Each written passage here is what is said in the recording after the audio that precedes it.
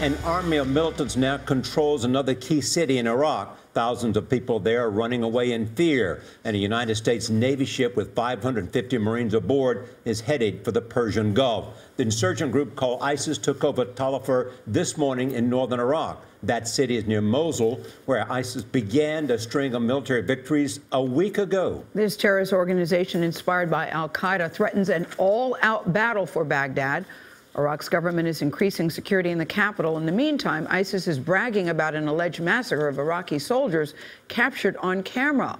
Holly Williams is in the northern town of Kalak, where refugees are escaping the violence. Holly, good morning. Photos posted online by the militants seem to show hundreds of Iraqi government soldiers being forced to lie in a ditch and then at least some of them being shot. Now, we cannot independently verify these images, but they appear to show a mass execution, and that is very frightening for others here who fear they could also be targets for the Islamic militants.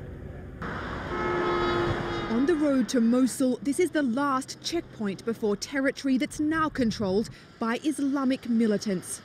Just 10 miles away is the centre of Iraq's second largest city, which was overrun by armed extremists last week.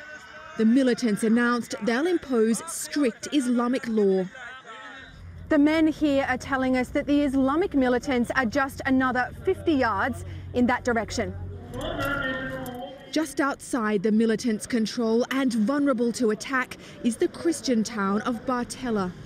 The locals told us Christians have been living here for nearly 2,000 years, and they still pray in Aramaic, the language spoken by Jesus.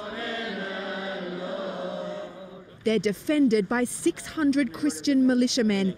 The Iraqi government soldiers who were supposed to be protecting this area ran away from the Islamic extremists.